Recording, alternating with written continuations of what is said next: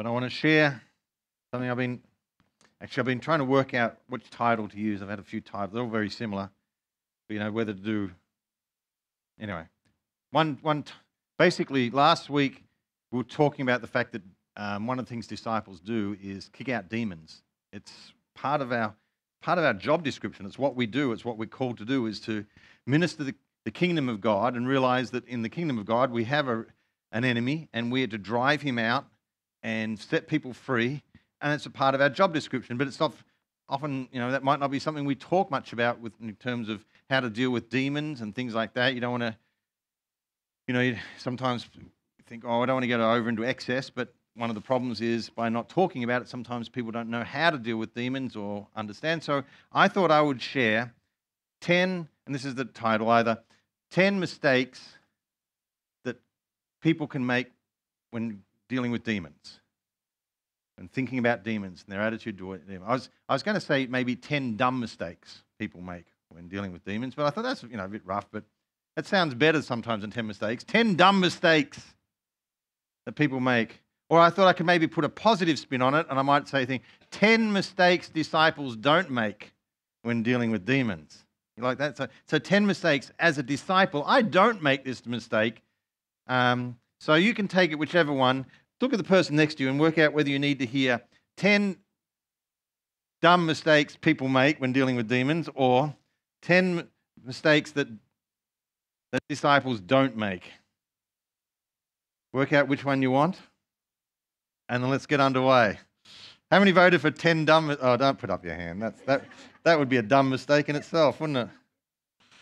In fact, I like the number 10, but I've got about 15, and I've trimmed them down to 10, and then I've got to 8, and then I've got them back up to 10. So, it's not like they're only 10. I've just tried to work them out, and I got 2 or 3 more in the last 5 minutes that I was thinking, I forgot to put those ones in. So we'll just see. So I'll call it 10.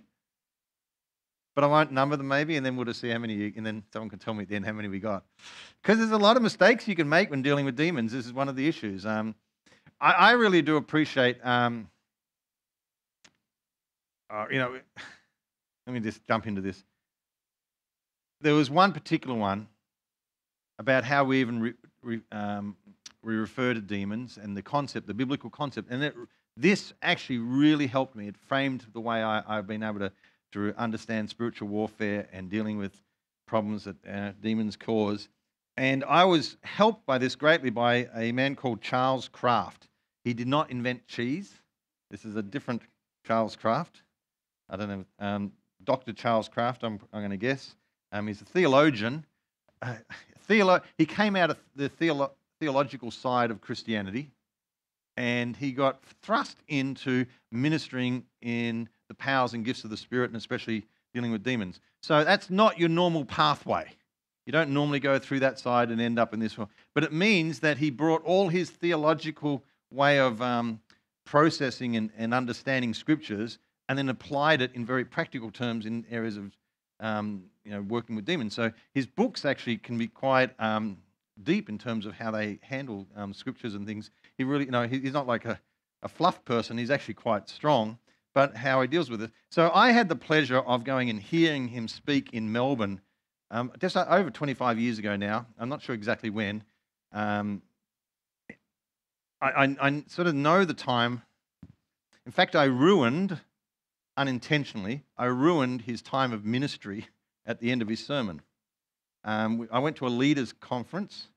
It was at a Bible college during the week, so there was only about 20, 25 pastors there. And we had this special time, and he spoke powerfully, and he went into a time of ministry, and I think I ruined it.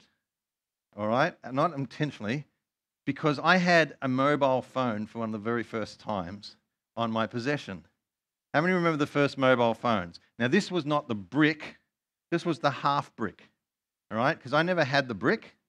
I looked at people who had the brick. It's like, how many remember the, young people, anyone under 45, the whippersnappers, they won't remember, the first mobile phones, you couldn't even clip on the belt because, the way you're over.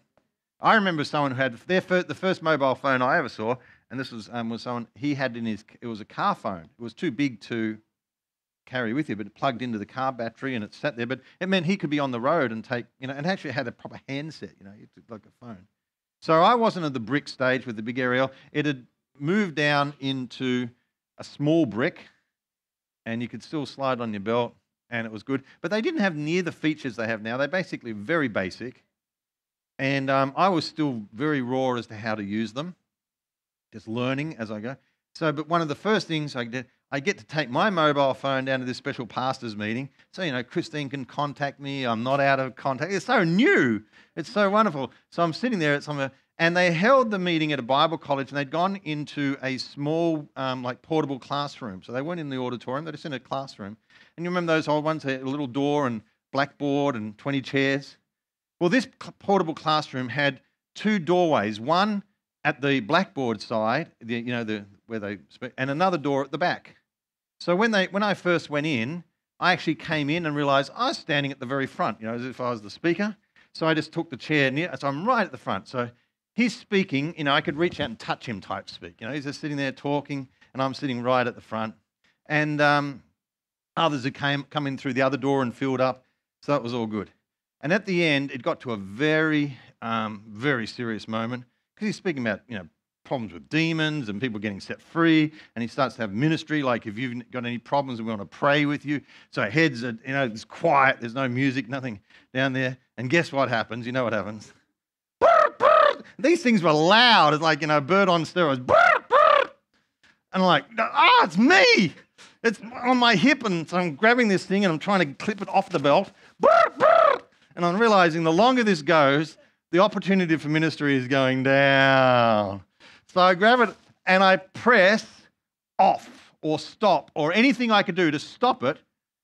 And it's not like phones today, which have got half a dozen ways of quietening down. Initially, there was only a few things that did. And one of them was you could not stop the sound once it was ringing. There was no way to turn it down. So I'm sitting there now, trying this. All I want. Now, if I had thought of it, I should have answered it.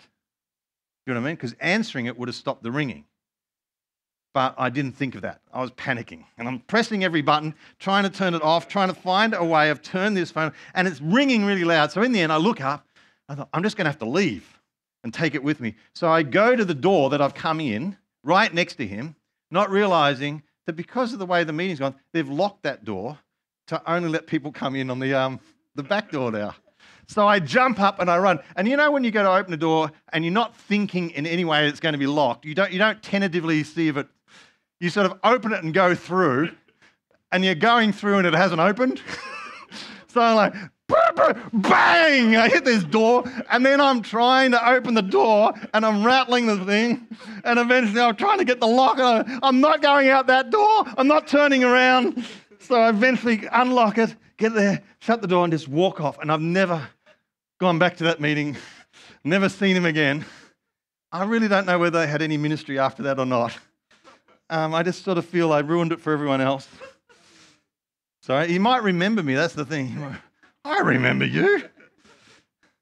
So if you ever watch this, Dr. Kraft, I apologize. I am the one that ruined that time of ministry, and I'm really sorry. And since then, we have learned, phones have features like silent mode and all the other things that they probably be just for that type of situation.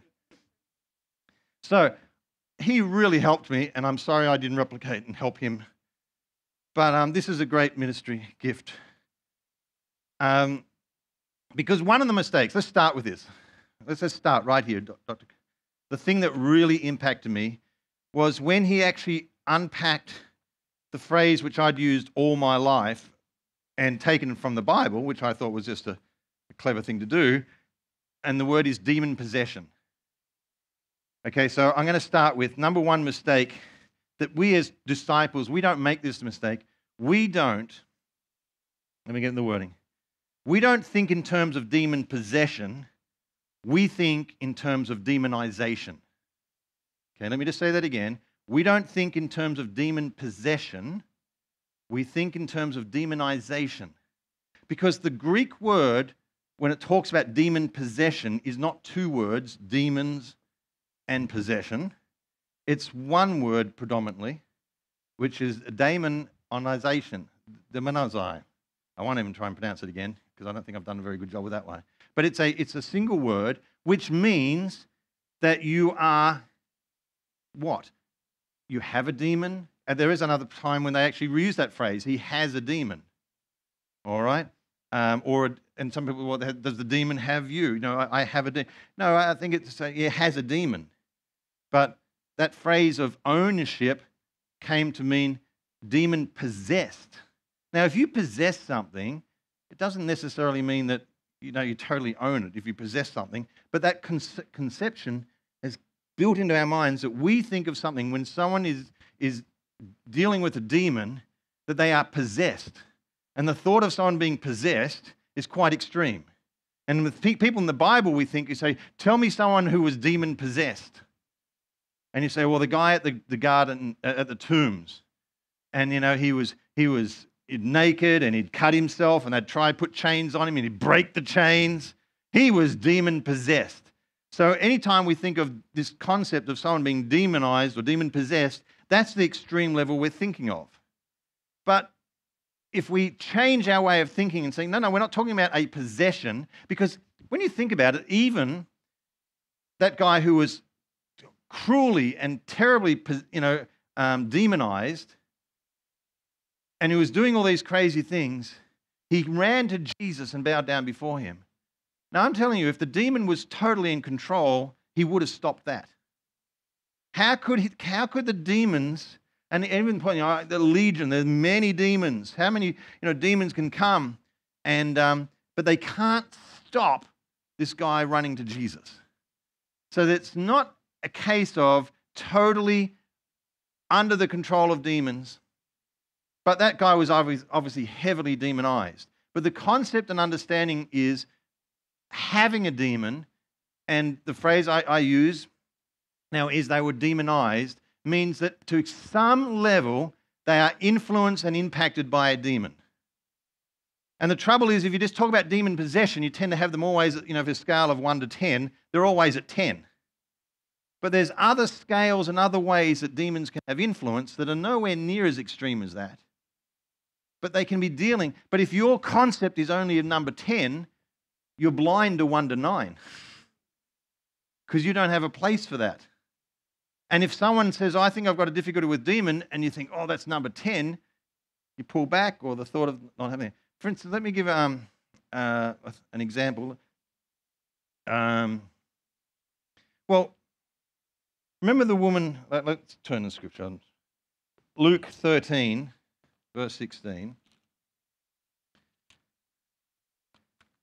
Now, this is not necessarily talking about a demon in terms of the terminology in the word, but it's talking about someone who's under the devil's influence in the role of the enemy's having an effect on her. So I would put it under this level of demonization. In Luke 13, verse 10, he was teaching in one of the synagogues of the Sabbath, and there was a woman who for 18 years had a sickness caused by a spirit. All right, so that would be, she is sick, but it is caused by a spirit. So we put in that, I would say, she's been demonized. Oh, does that mean she's running around with shackles and breaking them off and spitting and not able to talk and her eyes rolling in the back of her head? No, I would say that except for the sickness, she's a normal Jewish lady, except that she's bent over. But there's no other signs of being demonized except in her sickness. But it's a demonic force that has impacted her, but it is only impacting her physically. Her mind is still clear. Her heart and everything else is fine. She's behaving normally. She can be a mother, a grandmother. She can do all the things that she normally does. It's as physically she is bound, but she is demonized.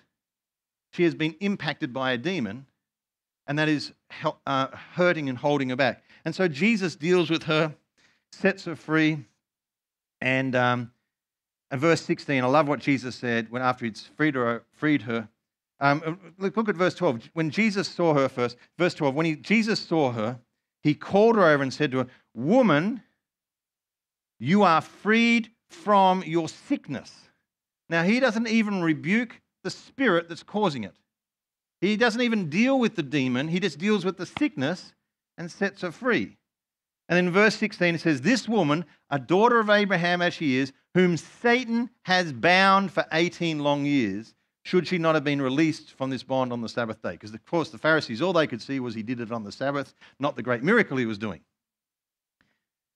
So, but it's a spiritual problem, a demonic problem.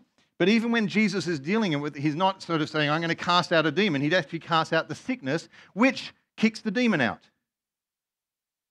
There's another example of something like that where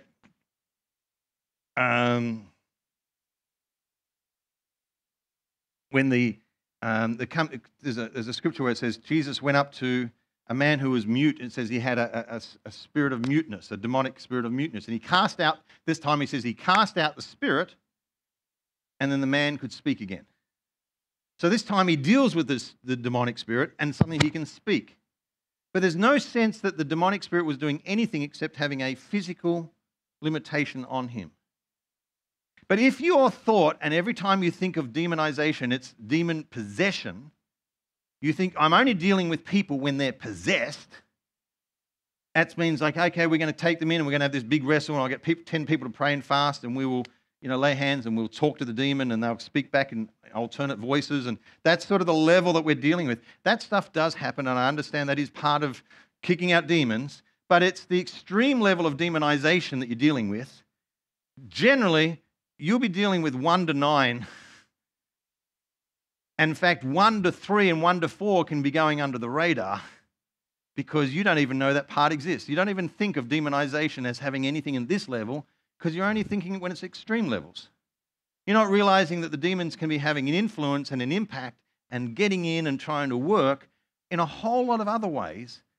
So discipling is not just about dealing with the number 10, but we do not speak and use the language of demon possession because it brings an image that blocks out all the other layers and levels, and that someone can be impacted and someone can be affected who are not in any way a rebel. They're not in sin. They're just being impacted. Look at that woman. There was no sense that she was in sin. There was no sense that she had done the wrong thing. It's just that a demon was causing it. There are physical things that we go through that have a spiritual cause. Is this every physical thing? No, this is one. Please, just to talk about this doesn't mean that we go overboard and every situation is a demon. So, someone says, I've got a sore elbow. I cast out that demon of the sore elbow. Oh, yeah, I just bumped it on the wall coming in. Give it a rub. Oh, I think the demon's gone. It was just sore because I bumped it. It doesn't have to be everything demonic. But every now and again, you might be facing a situation in yourself or someone else, and you've got to be aware that there can be more than just one influence and more than one thing. And that demons what they look for is an opportunity to attach themselves to a situation. And so sometimes we've got to deal with what they're attaching to and what they're looking to hold on to. Turn with me to 1 Corinthians.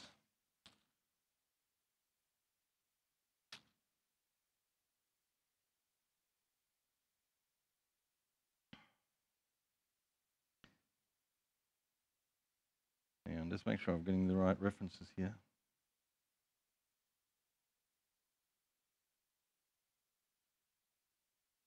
2 Corinthians chapter 2.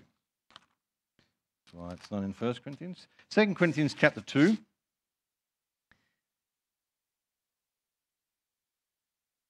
And Paul is talking about a situation where they had to discipline someone in the church because of wrong behavior, immoral behavior. So there was a discipline, a separating of the person from the church. But Paul was saying that I hate bringing this sorrow, but the sorrow gives the opportunity for repentance. And when there's repentance, then there can be restoration. Let's read from verse 6.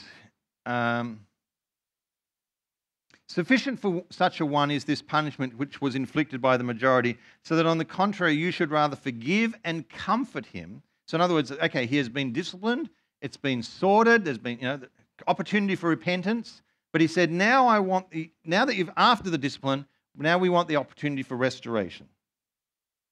That verse 7, so that on the contrary you should rather forgive and comfort him, lest somehow such a one be overwhelmed by excessive sorrow.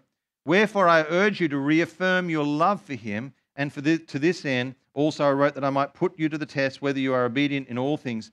But whom you forgive anything I forgive also, for indeed what I have forgiven, if I have forgiven anything, I did it for your sakes in the presence of Christ. So he's saying, let's put this all right now, and I'm going to extend forgiveness through you. I expect this to be work. I don't want this to turn into a case where this person is now overwhelmed and they don't find any redemptive way back. So they feel hopeless and as if there is no chance for them to be restored. So that, and possibly there will become overwhelming sorrow. There could come resentment. There could come, all sorts of problems in there. But look what it says: in order that no advantage be taken of us by Satan, for we are not ignorant of his schemes. In other words, the devil can come and take this situation and take advantage of it. He can make use of what is happening here for his purposes. He can attach himself to the way someone is feeling, the rejection. He can attach themselves to someone who's feeling resentment or rebellion. Those are things pride. These are things that the devil can find and make use of. If people are acting and behaving in a certain way, if they're using immorality, those things the enemy can lay hold of. If people are making vows and making commitments, the enemy can say, well, I can take hold of that. If words are spoken, if things that happen, and that can sometimes even flow generationally. You can find that someone does some terrible things and it affects the whole family. And the enemy says, there's an opportunity for me, I'll grab hold of that. Now, if an enemy comes in, it doesn't go straight to number 10. Doesn't mean that person immediately begins to froth at their mouth and begins to run around the tombs and cry out in strange voices and howl at the moon. And it means that we don't have to send in a team and for deliverance ministry and set them free. Now, when I say this, please understand, I'm not against deliverance ministry. I'm just saying there is a whole scale up there. The enemy can find a little foothold through pride, through rebellion, through a sense of your self-worth in terms of, you can't understand how God could love me. That little mindset, the enemy can come and reach hold and grab hold of, lock himself in, he can begin to influence you. And then sometimes the influence he has, it's not easy to make the connection. For instance, you might have pains in the joints of your hands and your fingers, and you don't see any connection between an offense that you've been carrying, and you've held onto an offense, which has also given a demon a space to hold on to, and is causing pain in your fingers. So what's the problem? Is it the demon? Is it the offense? Is it the joints? Can you rub ointment on? Can you take medication?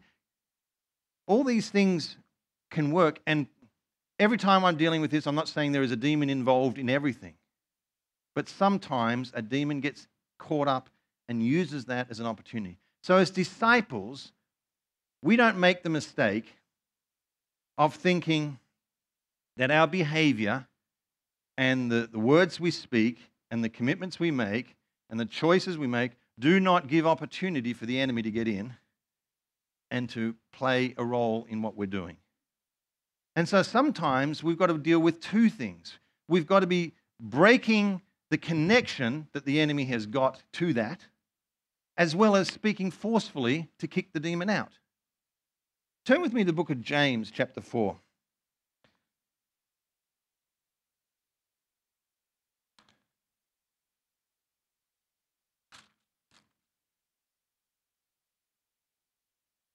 It says, resist the devil, chapter 4, verse 7. Resist the devil and he will flee from you. That's a good thing to do. Take a stand against him. Enough is a good thing for Christians to say against the devil. All right? I know I'm taking a stand.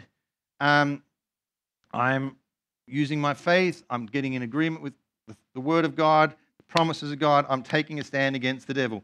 Resist the devil, and he will flee from you. That's a wonderful promise. The devil, keep your finger in there. In 1 Peter 5, verse 8, it says, your adversary, your enemy, your opponent, the devil, what does he do? Prowls around like a roaring lion, seeking someone to devour. Now, I've heard it said when I grew up, people said, the devil is like a lion, but he's a toothless lion because Jesus has pulled out all his teeth. And I thought that was wonderful. As a teenager, like, yes! But when I read this scripture a little bit later and meditated on it, I realized it doesn't quite match the scripture. Because Peter didn't say, your adversary, the devil, prowls around like a toothless lion, seeking someone to gum. Because he's got no teeth, because that's what people say, he's got no teeth. But he's not looking for people to lick to death. Actually says he's looking for people to devour. And actually says in verse 8, the very first part, it says, be of sober spirit, be on the alert. In other words, be really switched on, be aware, your enemy is prowling around looking for opportunities to kill you and destroy you. Not to gum you to death, but actually destroy you. How does this work? So, that's another mistake people make. They mistake the fact that they don't have a problem with the devil. Because of the cross, I don't have to worry about the devil. Well, this doesn't say that. It doesn't say because of the cross you don't have to worry. It says you have to be alert and aware the devil is still a problem. This is still something you need to be alert to. Why is that? I've listened to a preacher just recently. He was a very good preacher. I'm speaking about salvation, and he said that salvation, a lot of people think salvation is like in a timeline, like a line. I got saved, and here's the date, and here's the time. But he made quite a case from the scriptures that salvation is more like a flat line, that it's an ongoing process, not something that happened in time and space. And after listening to him and looking at the scriptures, I said, I think you're both right. So to me, salvation is a cross. There's a point in time when things happened, but it's not fixed to there. It's an ongoing process and a work. I was saved when I made this confession, but I'm being saved every day. I was baptized at that point, but I am being outworking that. So rather than see it as a series of events, I see it as events marked by a constant work. And in parallel with that is this understanding that the work that God has done in getting victory over the devil is a completed work. It's a finished work. It's a done deal. He's conquered the devil. But in 1 Corinthians 15, let me just read to you. You still got your finger in James, haven't you? Don't lose that one. And 1 Peter. So you need 3 fingers now. 1 Corinthians 15. It says, verse 24.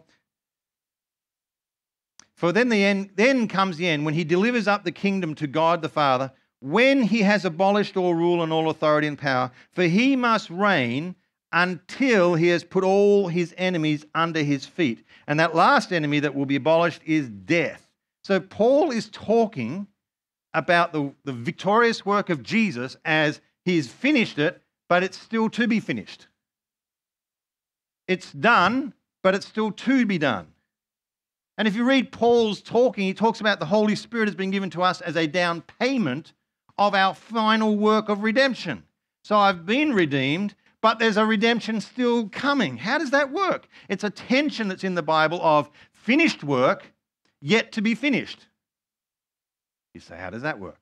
It just does.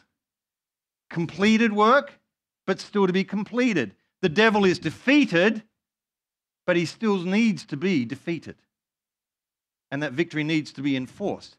You can remind him of his defeat, but you need to enforce it in your life. You can point back to when it happened, but you can't say he was defeated at the cross. He's not a problem for me anymore. He's still causing issues. He's still causing problems. So a mistake is made that says the Satan and demons were defeated, therefore they are no longer a problem to me. No, they don't have authority over me. No, they aren't a problem in the sense that I can deal with them. But according to 1 Peter 5, verse 7, it says, I should be of sober spirit and on the alert, because my adversary, my enemy, the devil, prowls about like a roaring lion seeking someone to devour. So what should I do? I should resist him. It says, but resist him, firm in your faith. So you stand fast against that. So in James chapter 4, so now we're going back in your fingers, you can go back to your last finger. James chapter 4, verse 7, it says, resist the devil and he will flee from you. Praise God. But you know that actually starts, that sentence actually doesn't start there. It starts with, submit therefore to God, resist the devil and he will flee from you. Disciples understand that there is no way I can take authority over the devil and cause him to flee if I am not walking in good relationship with God. They go hand in hand. You can't be in rebellion against God and then trying to be dealing with the devil. He will find all sorts of loopholes and problems that undo what you're doing. But if you submit to God, if you put your life in good place with him, and I'm not saying perfect, I'm saying perfectly forgiven. I'm not saying you haven't made a mistake, but I'm saying you're walking in grace and seeking for that grace to be manifest and worked out in your life. It says, then you resist the devil and he flees from you. So my understanding of demonization is that I can be struggling and having issues with demons at the level 1 or 2 and 3. I'm not in rebellion. I'm not causing trouble, but he can be still finding little areas in my life of unforgiveness or bad attitude or wrong thinking or pride or greed. And so never lock the Holy Spirit out of helping you. In fact, if you go back to 2 Corinthians 2, so we've gone all the way back over and then we're coming all the way back. 2 Corinthians chapter 2. I think this is really interesting. I always thought this was interesting.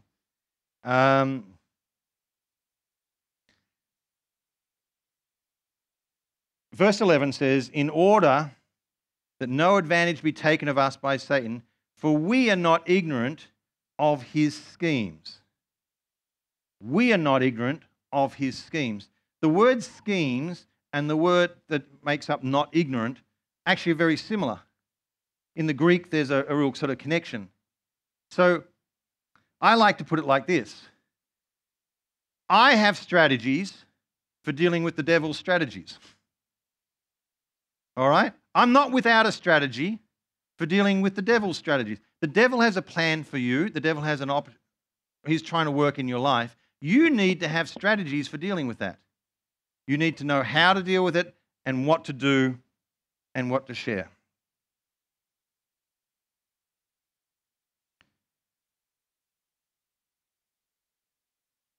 All right, let's just finish with this.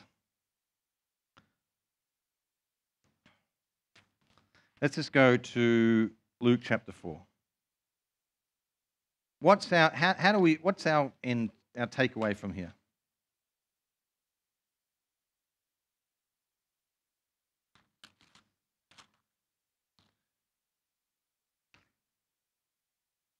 Is our main role as disciples to go and find the devil and kick him out? No, it's actually not. Our main role is to exalt Jesus and to lift up the kingdom of God and his name. In fact, when the disciples got back in Luke, let me just have a look. I think it's chapter 10. Yeah, Luke chapter 10. The disciples returned. This is when he sent out the 70 or the 72. And they said, even the demons are subject to us in your name. They were excited. He said, you know what? I watched Satan fall from heaven like lightning. And I've given you authority to tread upon serpents and scorpions and over all the power of the enemy. And nothing shall injure you. He said, that's exciting. But he said, nevertheless, do not rejoice in this, that the spirits are subject to you, but rejoice that your names are recorded in heaven. In other words, Jesus said, don't get too caught up in all the authority over the demons you have. See, that's not the focus. The focus is what I'm going to do in bringing you into my presence and the rescue you have to other people. Our aim is not to go out there this afternoon and find as many demons as we can. Let's round them up. Let's have a contest. Who can find the most demons? Now, if we go out there and there are demons in the way, yeah, deal with them. But we're not going to look for the demons. You know what we're going to do? We're going to do the same thing that was the task of Jesus, and as his disciples, we do the same thing. Because Jesus said in verse 18 of Luke chapter 4, the Spirit of the Lord is upon me because he's anointed me to preach the good news to the poor. He has sent me to proclaim release to the captives, recovery of sight to the blind, to set free those who are downtrodden, and to proclaim the year of the Lord's favor. That is my message. That is what I'm doing. Now, if in doing that, I meet situations where people are demonized from level 1 through to 10, I deal with that because I've been given authority to kick that out. I don't hit that and it becomes a stone wall. The problem is if you don't have a strategy for dealing with the devil, you can be facing everything and trying to deal it on an emotional level, trying to deal it on an intellectual level, trying to even deal it on a level of your faith, but you don't realize you've got to resist. You've got to kick out. You've got to drive out. How many times? Resist the devil. Push back on him. So if you put all that aside, you only have a window where things don't have a demonization sort of influence to deal with something. And that can work. You can help people. You can minister to people. But it's so much better when you have a strategy and an awareness in the spirit that we're hitting a wall here, and you suddenly say, let's just pray about this. Let's just get to the bottom of this. It might be a situation you're facing or a family member or a neighbor, and you pray, and the Lord says, and he drops something in your heart, and he says, what's your relationship like with your father? And they say, oh, my dad beat me up when I was a child.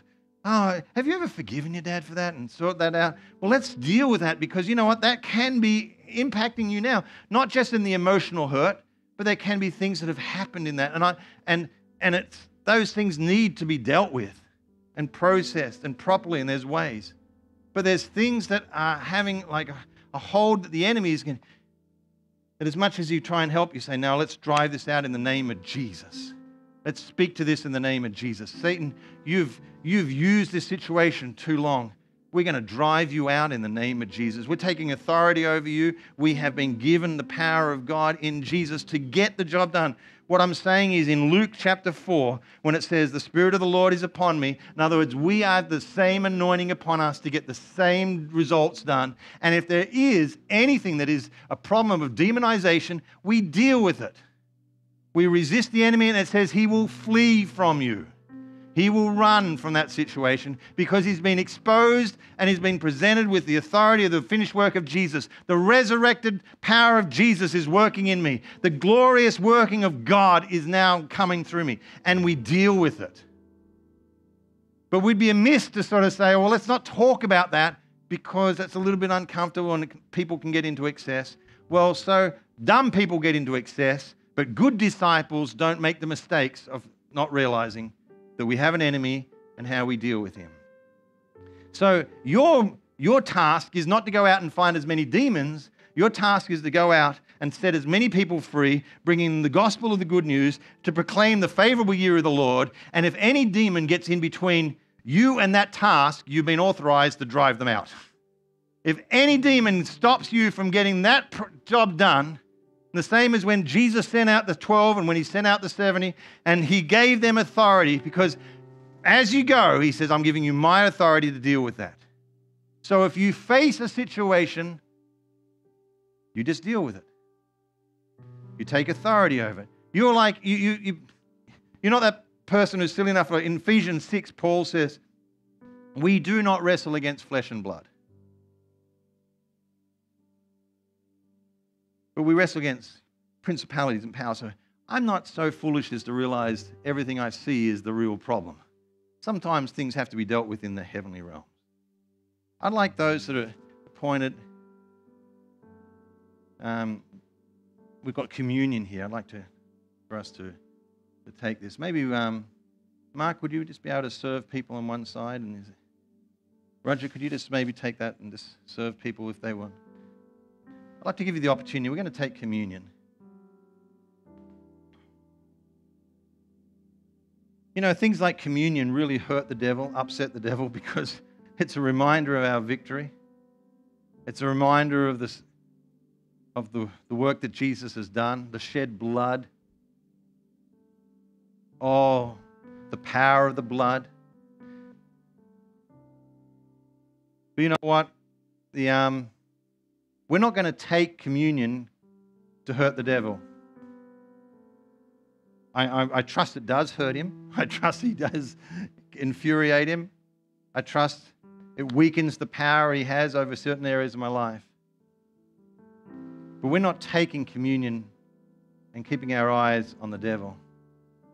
We're taking communion to remember Jesus and what he's done for us and the victory he's bought for us. And the fact that because of what he has done, I'm no longer under the devil's dominion, under the devil's tyrannical rule. Acts 10:38 says Jesus went about doing good and healing everybody who was under the devil's terrible rulership. The Greek word there is tyrant. The devil is a tyrant and Jesus has set me free. This is our liberty. This is our freedom. This is our ability to serve God and to minister to him. But we want to take our freedom that's been provided for us in these elements. The broken biscuit representing the broken body of Jesus that took stripes for us. By his stripes we are healed. The cup representing his shed blood. No covenant can be put in place without the shedding of blood. And this blood was shed for me to pay for my sin and to bring me into perfect relationship with God. Thank you, Lord, for the broken body. Thank you, Lord, for the shed blood. These are what I celebrate. These are the things that you've freely given me and you've blessed me with. But there is one scripture which drives me so strongly. It says, freely you have received, freely give. I am not satisfied just to enjoy the freedom of this meal myself. Use me, Lord, to bring freedom to others. In Jesus' name. Let me not only enjoy freedom from all of Satan's attacks and anything that he's trying to put a hold of me, but Lord, let me also enjoy a freedom that I bring to others and use the authority you've given to me to drive out any demons that I encounter and set the captives free. In Jesus' name. Let's eat and drink together.